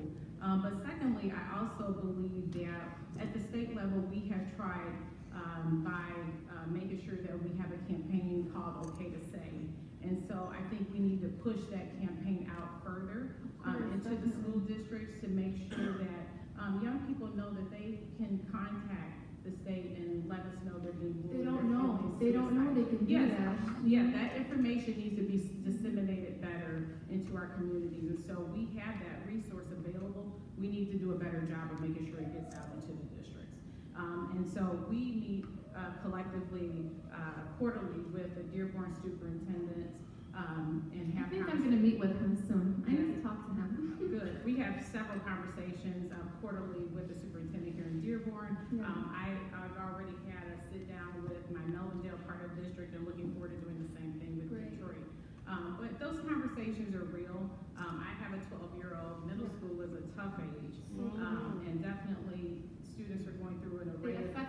matters so much. And you know, you'll find a good crowd, but then you'll find the bad crowd, and if you address the bad crowd, they say, my mom doesn't care. Oh, I can do whatever I want. My mom doesn't care. Or my mom, like, their parents, unfortunately, of course they're busy. I'm very busy, you know, but they're not, they don't care. They really don't care. And when their daughters or their sons are getting in trouble, the parents are not being parents. They need to be parents, and they're not. And guess what? It's affecting our kids, the kids who are good. And now those kids at school are learning from the bad kids. It's really sad. I mean, I'm sorry. I know I'm bringing it up right now, but I'm very passionate about it. Oh, absolutely. I'm a firm believer that it takes a village to raise children. For sure. And definitely, we have to have these conversations in our community. And I agree with the Congresswoman. We have to teach our children how to be relationship builders and communicate and talk. If I can help you in any way. To your kids through text messages. It's unheard of. You have to have downtime, and I think that it's important to make sure that our kids have downtime for technology. My kids do not use technology unless it's from school Monday through Friday. Right. That's a weekend activity. But those are the type of things that I think have helped to have balance. And I think definitely that's something that I've done in my household. I'm not saying that, you know, that's for everyone, but definitely that downtime from technology is good. I think that infuses the violence in kids too. Yeah. So that's something that definitely needs to be taken in consideration. But okay to say, look on the state website, definitely use it as a tool for your young people. I can pass out that information to all the parents too that I meet with, you know. Thank you so much. Thank you. I'll see you all soon. Z, I just want to say, I want to applaud you for what you're doing. Thank you so God much. bless you, and Thank you so you have much. my support. Thank you so much. God bless you all. Thank you. We need to support our teachers too, by the way, in schools. We don't think our teachers are the most underappreciated people in our community with the responsibility that they have. We need to thank our teachers. My name is Daryl Donikowski, precinct delegate for Dearborn 35. Just a couple of quick comments. First, I want to say congratulations to all of you for winning or re-winning, and thank you for wanting to represent the districts that you do. I don't know why you want these jobs, but congratulations. The second thing, especially to in your role as Representative Santana and Representative Hammoud, I want to thank you for the work you did in the last few weeks of December, trying to keep as much foolishness out of that lame duck session, and keeping us, trying to keep us safe from the last minute shenanigans. I hope that some of those things can be overturned, whether through votes or through the justice system. Congresswoman Dingell, thank you for dealing with the foolishness 35 days a year right now in DC with the current administration. And Sam, I hope you never have to deal with all of that craziness in the lame duck sessions. But the main comment that I really wanted to make, and it sort of goes back to the comments about the closure of the government. Congresswoman Dingell, you said that that you have to have compassion, and I agree. And it's like every day, it's how do you deal with that compassion? I would suggest though that sometimes we have to think of long-term compassion rather than short. And I know these people are hurting, and I'm glad to see what's happening now when the community is helping them. But I also think not one penny should go to a wall. And that's because, well, number one, the president who says he knows technology better than anybody is going back to ancient technology and not looking at computer and real technology to stop this where it's really happening as far as the drug increases. But also, I think one of the focuses, and they ought to shut up, is I hope all of you in your capacities will consider Medicare for all. I know a lot of you have been working for it. The time has long since passed. And I think that if we had Medicare for all, and everybody had access to free health care, the people who are now out of work wouldn't have to be cutting their insulin. And they wouldn't have to worry, like this woman today on the news talking about having to decide chemotherapy or rent. We're better than that. And I think what we need to do is sometimes, short term, it may not seem compassionate, but long term, if we can get to a bigger goal that helps them even more, we have to go for it. So please, not one dime for that wall. Well, I agree with you. I don't think it's either or. I mean, I just can't. I'm worried about these people that I'm talking to, and I haven't heard the chemotherapy story. I'm going to tell you something. I believe God's put me on this earth to get us Medicare for all once and for all. It's with my passion. I am co-chair of the Medicare for All caucus for the Congress. John Dingell, John Dingell introduced, his father introduced the first universal health care bill in the early 40s. Yeah, but we should have, and it is how Medicare, when John said, when he sees me just get impossibly, he says it takes a while to build that consensus, and Medicare, as we know it, came in the 1960s as a result of his father's work. Then we got CHIPS. Well, the time is here. We just saw a nation in crisis when it took how long to say to people, if you have a pre-existing condition, you cannot be denied insurance.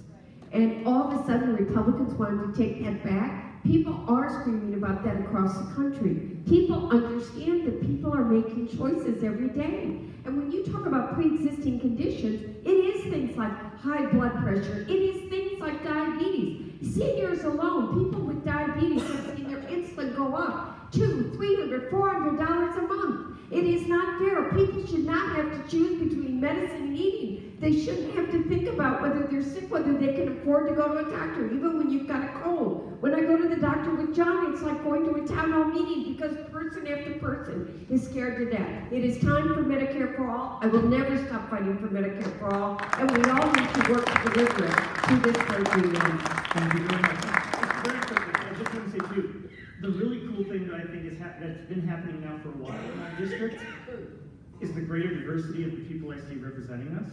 And I think that's great. You know, we have seasoned politicians, we have young people, we have different races, different roles, and this is something that I think has seen a lot of the difference here, especially in Baydoun. And I want to say, I hope that you all, you know, just come together and use that diversity to get all the perspectives, and come to us and let us help you do that as well. So thank you all.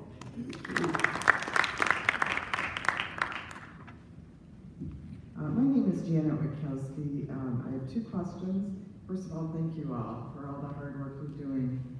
Congresswoman Dingell, I was heartened to see the legislation introduced into the Senate that would prevent future government shutdowns. And I was just wondering how that might work, and if you think there's any realistic chance that out of this horrible situation, that's at least one constructive thing that might emerge. I think people are really seriously talking about it. I've had multiple conversations with people throughout the day today who are looking at different things, and I think a lot of,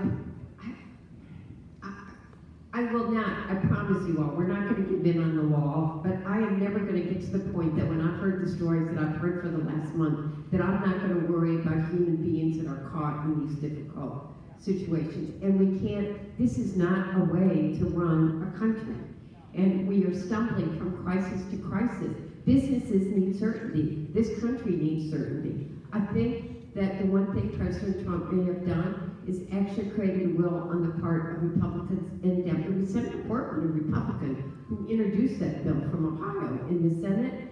And I'm never going to, I mean, we live in a time that you don't know, but I think there's very real, I think you're going to see a bipartisan group of people introduce that bill. And quite frankly, I think it may be a group of freshmen, because I think that's a great way is to have the new blood introduce it, and then the rest of us will go on as co-sponsors. Yeah, thank you. And then my second question is for our state representative and senator. If you recall, during the recent election, I think that the big issue was fix the roads. The second biggest one was fix the schools. And although there are problems with the schools that it will take more than money to fix, I think there's general agreement that our schools are radically underfunded, and we have to find a way to get more revenue into the school system. And I'm also concerned about the amount of taxpayer money that seems to be going into the pockets of shareholders of for-profit charters, and that this is really undermining the system of public education. And I'm wondering what you have in mind to address that problem. Well, so you hit the nail on the head. I think the first thing that we have to do is stop raiding the school aid fund for tax credits and incentives. The dollars that are in that fund should go towards education. And you're absolutely right, we are underfunding education. I think that there's opportunity to fund education at a higher level in the state, and I think that we need to look towards corrections. We spend over $38,000 locking people up on an annual basis in this state, and those dollars should be allocated towards the front end with educating our young people so they won't end up in situations where they're being incarcerated. So I think ideally we need to really look at reappropriating dollars towards education. I think you see other states across this country who do fund education at higher levels. There has been conversation that, oh, well, Michigan is a Midwest state. We don't need to fund education at a higher level because of blue-collar jobs. But I think with technology and with where we're going moving forward with STEM, we need to do a better job of educating our students. I think there was opportunity this last legislative cycle where we did put more money towards STEM projects in our state, making sure that schools and students do have opportunity to engage with technology and making sure that they have some feel for the future. And so I think that's important. That was done with the Marshall Plan. But I also think that we do need to equitably fund education across our state as well. Obviously, some communities will pass a millage to help support education dollars, as far as making sure that students have the adequate amount of dollars for education or a surplus. But I think also we need to do a better job of that and not put winners and losers. Thank you. I mean, I think unilaterally, right, we need to stop corporate tax breaks across the board. Because the number one place where that money comes from, it actually comes from the school aid budget. That's where the money comes from. Every time you hear of a new tax incentive, a new tax break, that was money that was supposed to go to schools that they now gave away. That's something we need to stop. Secondly, as it pertains to schools, we need to pay our educators dignified salaries. They do more with less, and it's simply unacceptable. The previous comments about what we can do regarding the mental health in schools, we also need to bring more social workers and more mental health professionals within our schools to prevent bullying.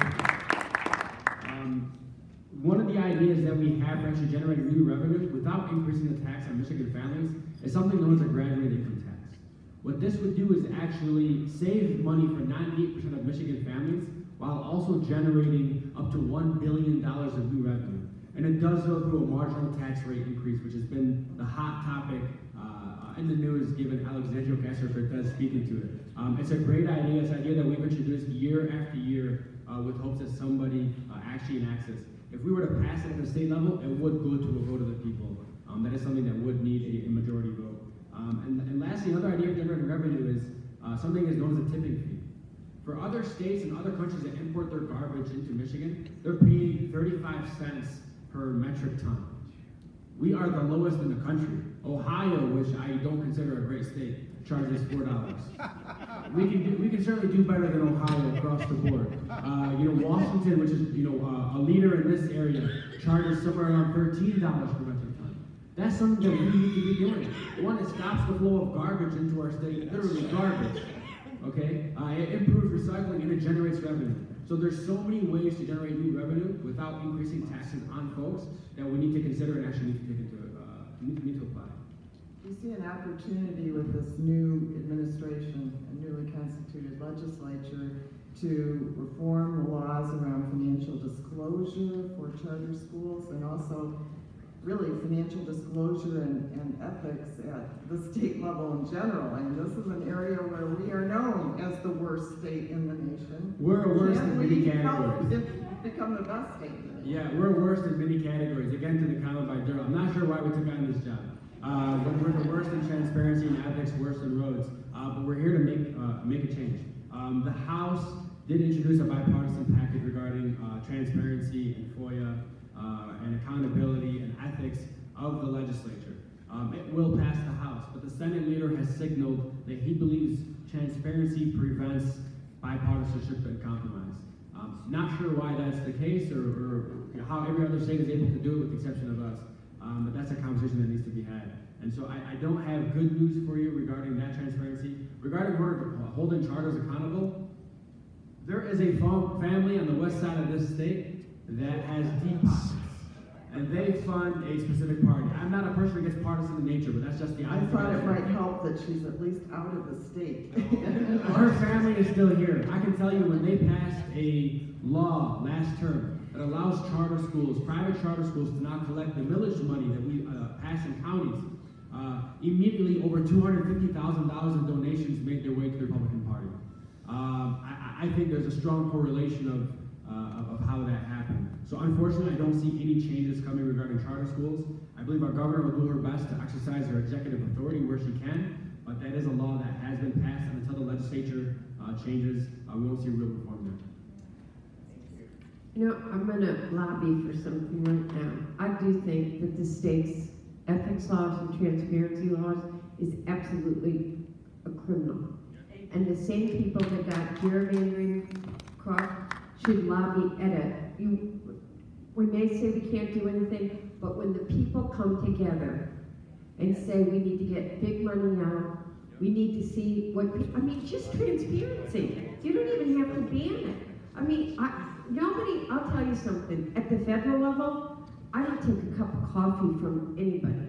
We have transparency, we file ethics reports, we put what, all of our holdings, we have to do transaction reports. I'm very proud to say I have never taken a trip during my entire 4 years in Congress, entering my term. I just don't, but all of that has to be public too. I would be, if you have transparency, you're accountable.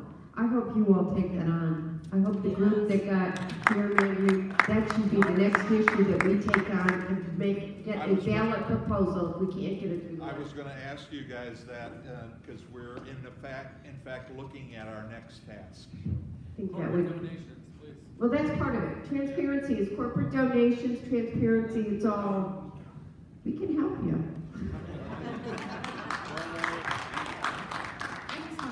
I think the other aspect of your conversation about transparency, I think that it's really important for not only our constituents to be aware of what's going on, but I also think that we do our part as lawmakers, especially on the appropriation side, to make sure that we're holding the departments accountable. So if you go to the Auditor General's website, you can see some of the reports that we have requested throughout the terms in office. That's a great way to see what the state's doing. But I would love to see an audit of the entire state budget personally. I think that's something that's very important. I also would like to see a roll down of the budget because we see the larger numbers, but the devil's in the details, and that's where we really need to do a sound job of making sure that your dollars are being spent and allocated accordingly to the needs of people. And I think that is something that's very important, and I'm looking to pursue that. Last question, thank you, Sylvia. Last question of the night. I am the last question. So, good evening. Or statement. Yeah, sure. Both. My name is Ali, and first and foremost, I want to thank Representative Abdullah Hammoud for all the work he has put in towards air quality improvement. I know when he first, just for everyone to understand the type of representative he is, when he ran for election the first time 2 years ago, I never knew the guy. But yet again, he held a town hall meeting in our area, and he represented some of his missions and plans to improve the area, and one was air quality, and that's one of my biggest concerns in the area growing up in the South End. So since then, it was like work, love at first sight, if you will. But yet again, clean air, air quality has been one of our biggest concerns, whether it's what's called a single source pollution from smokestacks or mobile source pollutions from semi-trucks or slabs that's being carried from one facility to another. So I've been on him for the last 2 years in trying to come up with a plan to improve, and due to the partisanship at the state Congress level, it's very hard to pass bills to improve air quality, because the fact of the matter is the laws are set by the Michigan Department of Environmental Quality, and every corporation is obligated to follow those laws. And until we change the laws, the conditions aren't going to change. So we need representatives and state legislators like Abdullah in Congress, state Congress. So it was difficult then, but I kept pushing. It's not enough to say, you know, my hands are tied. So that's which led to the ordinance that we're about to pass. So thanks to his leadership, working with Attorney Nick Leonard, we have submitted a fugitive dust ordinance to the city of Dearborn, which will regulate the dust and the billowing of smoke during transport. And we're hoping with Commissioner Baydoun, with the roads, because the roads cross in the South Dearborn between Wayne County and City County, we would look for your support as well. So with that said, now on a federal level, as we know, some of the regulations set by the Michigan Department of Environmental Quality is set by the EPA. So Congresswoman Dingell, I'd like to know what your plans are on a federal level to improve the air quality. So we had a real problem, which is that we have an EPA that was trying to roll back every major air pollution regulation that's been written into law. This is asthma. This isn't a cold, by the way. This is asthma that I never had until last year.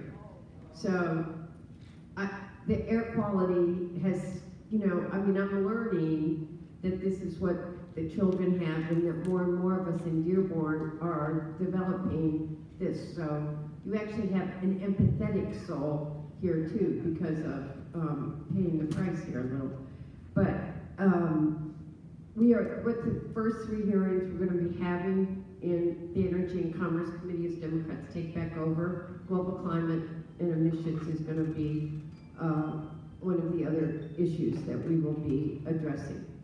And we will be passing legislation. This is the problem. It's like it is at the state level too. We will be restoring or overturning or re-regulating several of what's being turned back at EPA. But again, the problem is that you got to get it through the Senate and have the president sign it, which is a real challenge. But we are going to continue to push forward on. The fact of the matter is that there are some stringent air quality standards that existed before the Trump administration came in, and that they have rolled back in terms of some of the air permits, etc. So I'm very focused on a number of other things too, clean water, the PFAS, and some of those regulations as well. And then we can also talk about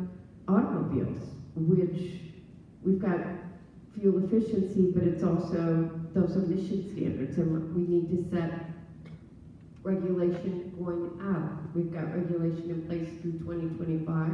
We need to re-regulate through 2030 and set goals for 2050. We need to get more electric vehicles on the road and eliminate carbon emissions. But people aren't buying electric vehicles because we don't have an infrastructure system in this country to support electric vehicles, and people aren't buying them because not only of their expense, because they don't trust the range of the battery right now before they can find a charging station. I've invited Alexandria, otherwise known as AOC, to come out and help me take on building that infrastructure to support how do we encourage more sales of electric vehicles.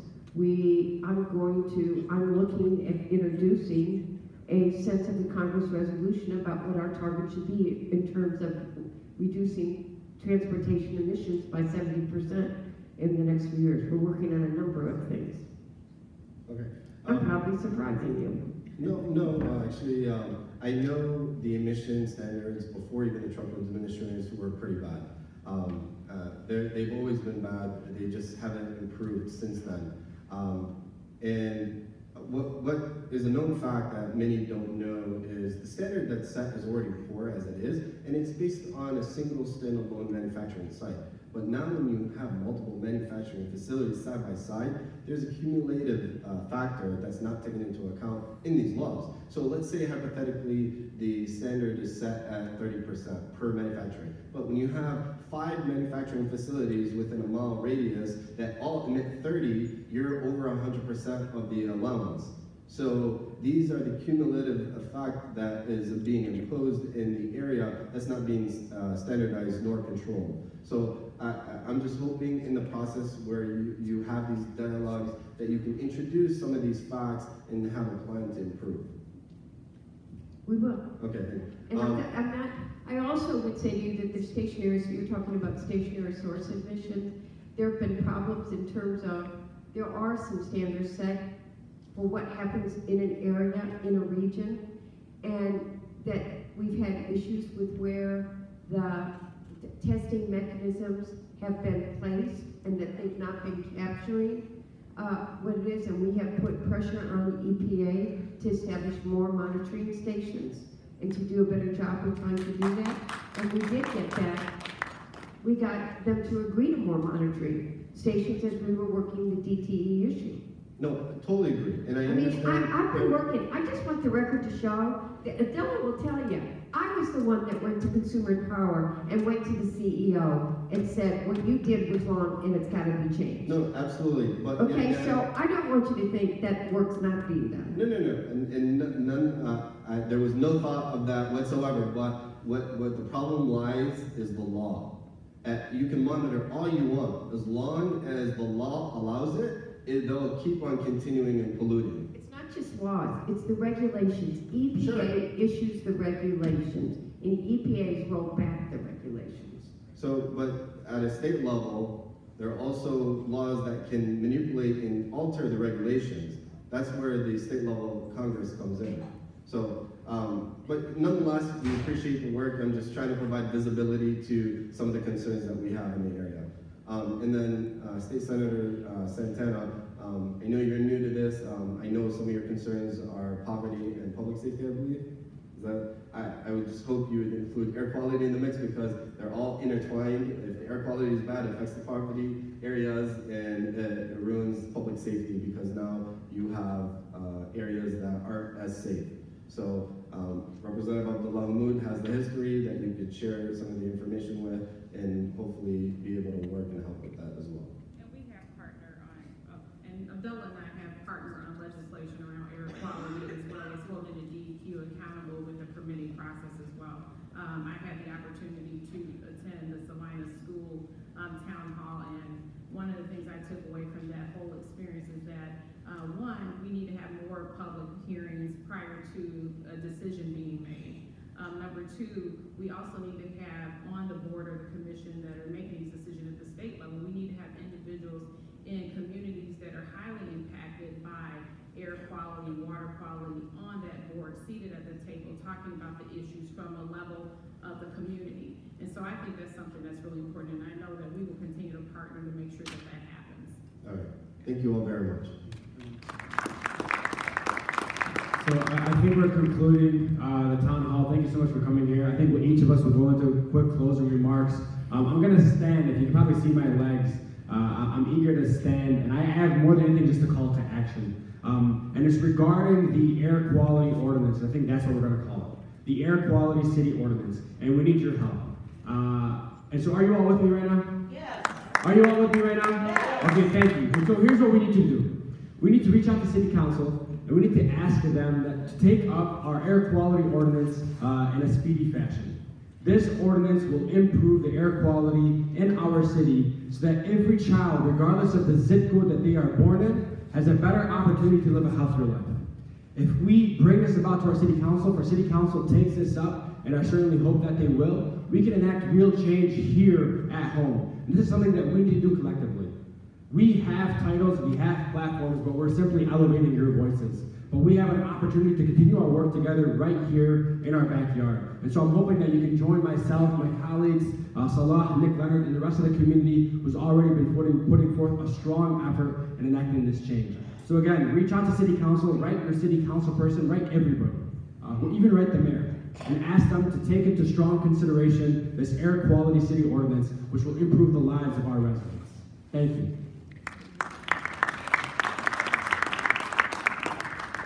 Thank you all for allowing me to listen to you, to hear your concerns at the state level. We are definitely encouraged and still looking forward to making sure that we do a good job representing you in Lansing. But I have a call to action too. It goes beyond the vote, and all of you are very savvy and you are very informed. But I also want to encourage you to talk to those neighbors, talk to those community organizations, talk to those individuals who are not engaged in the process. Get them educated about their legislative process so that they also can not only help support the causes, but also make sure that their voices are heard in Lansing. There's always opportunity when we meet for committees to have testimony. Please, if you can't make it to Lansing or drive in Lansing, take that opportunity to make sure that your testimony is heard on the written record, because not only does it matter that you have elected us to represent you in Lansing, but also to have your voice heard even on a louder platform is most important to us, and making sure that we can back the issues that you care about and that we want to make sure that we fight for. So I want to say thank you all, God bless you, and I definitely look forward to continue to serve you in the state Senate.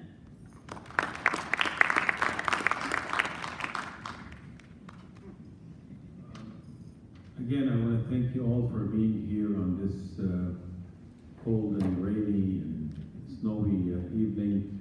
I really enjoyed being here with all of you, and I hope we answered all of your questions. I just want to say something about the South End. Last year, it was in January of 2018, I believe, when Representative Abdullah Hammoud had the town hall meeting there. And when the community comes together and we unify, they can hear us. And I believe because of the action that he took, that they changed their plans. So as a Wayne County Commissioner, during the campaign when I was running, I said the South End, all of Dearborn and Allen Park, they're in my district, they're all important. But especially the South End, I want to reaffirm my commitment to the South End. It's really sad what's going on in the South End. It's the, I call it the environmental injustice that's going on in the South End of Dearborn. I attended a meeting on December 6th at Salinas School. This is the issue that came up earlier, but Representative Abdullah Hammoud couldn't be there. We talked about the safety of the children crossing Dix to come to the school, and we talked about building an overpass, and hopefully the state senator and Representative Abdullah Hammoud can come up with the money. So just reach out to us if there's an issue. Don't hesitate. We're all visible in the community. Send us a message on Facebook. My phone number is I'll give you my business card right now. I'm sorry, not my business card, my county commissioner card. You can reach out to us, and my legislative director, Hussein Dabaja, is here with me. Any concerns about the roads, anything that has to do with the county, even if it's not a county issue, and it has to deal with the state, and just bring it to my attention, and I'll get it to the right people. Thank you again for being here, and thank you, my good friend Debbie Dingell, for arranging this town hall meeting. Let's hear it for her. Thank you. So I want to thank everybody for braving it's really nice up there, so it really matters what you think. I mean, when we talked about doing this, again, the two of us have done it many times, and we're very glad to have two new partners at this level, and we want to do it regularly. There are a lot of issues that people care about. We got a lot I can't remember, I'm not old, but I'm seasoned, I admit that, but I got a lot of energy and I got a lot of passion. But I can't remember this country being divided by fear and hatred that we are seeing right now. Nor, if you would ask me at this point in our life, if we would see the number of things we are witnessing what's being rolled back, that Flint would be poisoning its water, that we ourselves have to worry about the fish that we eat, yes, the Rouge River has been cleaned up to some extent, it does have fish back in it, but we have many things to worry about. I mean, it's time time for health care. We thought, okay, we were making progress 5 years ago. All of a sudden, they're turning the clock back on health care. Seniors are worried about whether their Social Security is going to be there. People who have worked a lifetime, put money in, forego increased wages so that they'd have a pension when they retire, are suddenly worried about whether they're going to have a safe and secure retirement. People aren't asking for a lot. Hardworking men and women in this country that just want their basic needs. We need to talk about it. We're all going to fight for it. We do worry about the environment. We all work on the environment together. We work very hard. We've got to, you know, the businesses are there now. So the question is, how do you clean up what's there? And it also provides a tax base. And yes, we know that they're jobs. But doing something as simple as getting the trucks, I mean, it's not complicated. If trucks cover what they're transporting, it's going to keep dust from filling the air and poisoning our kids, let alone a senior. Like, I'm not a senior, I'm